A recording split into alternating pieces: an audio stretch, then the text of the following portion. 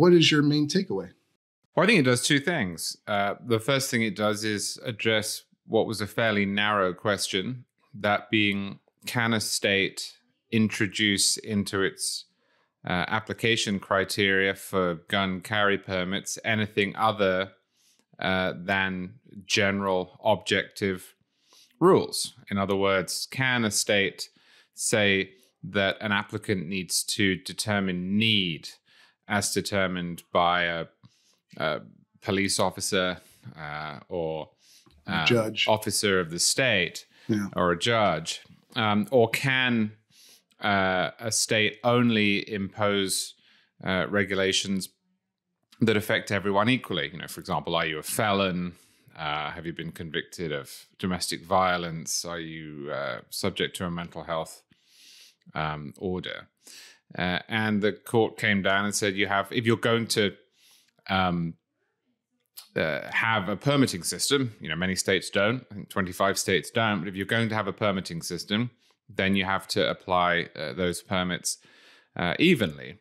But the second thing it did, which got, I think, slightly less attention, but in the long run is really going to matter, is it cleared up a lot of the loose ends from Heller. And it did so responsively, because a lot of the lower courts have proceeded since 2008 and 2010 with McDonald as if Heller never happened. They found ways to get around it. Heller didn't, for example, put a level of scrutiny in its ruling. So courts have made up their own. And what Thomas says in his majority opinion is, this is not an intermediate scrutiny right. This can't be treated differently than any other right. And the only thing you're allowed to look at is the text and the history. Yeah, which I agree with you is going to be the much bigger impact here out of this ruling. Certainly, simply striking down New York's May issue, as it's called, gun permitting law for concealed carry, is significant because it impacts the remaining 7 or 8. My count was 8. The court's count is 7 for some reason. I'd have to look into which state they're not including, but those states are actually fairly large states, though. New York, California, Massachusetts, New Jersey. So that covers about 25% of the country's population. So it's even just that part is significant. But the new standard, or I guess clarifying the standard for how to decide Second Amendment cases moving forward, is obviously going to impact a lot more, because it'll be relevant in basically every gun case from here on out at the federal level, right? Yeah. And also long before those cases get to the Supreme Court, which is the key, because Supreme Court cases are rare. Most of these issues will be litigated in the lower courts. And what Thomas did with the 5 other justices in the majority opinion is give pretty clear instructions as to how those lower courts have to proceed going forward. Now, he greatly irritated Justice Breyer in the process, but he did so on the back of a phrase we've heard a great deal from Clarence Thomas. That is that the Second Amendment is not a second-class right. He's been saying this for years when dissenting in the court's decisions not to take big gun cases. He thinks that its inability or unwillingness to take gun cases has relegated the Second Amendment to a second-class right. And here what he's saying is, well, now we've taken this case, we're not going to allow it to be treated as a second-class right either in this court or anywhere else. And he says in the opinion, look, we don't have a system where only some people get to take advantage of the First Amendment. We don't have a system where only some people have their privacy rights upheld. We don't have a system in which only some people get a trial by jury, and we can't have that in the Second Amendment either. And he's not inventing anything new there. What he's doing is complaining that the Heller decision did not put enough meat on the bone to preempt the lower courts into treating the Second Amendment as the right that the Heller decision correctly confirmed it to be. Right. Yeah. And here's a quote directly from the majority opinion from Justice Thomas. He says, "The constitutional right to bear arms in public for self-defense is not a second-class right subject to an entirely different body of rules than other Bill of Rights guarantees.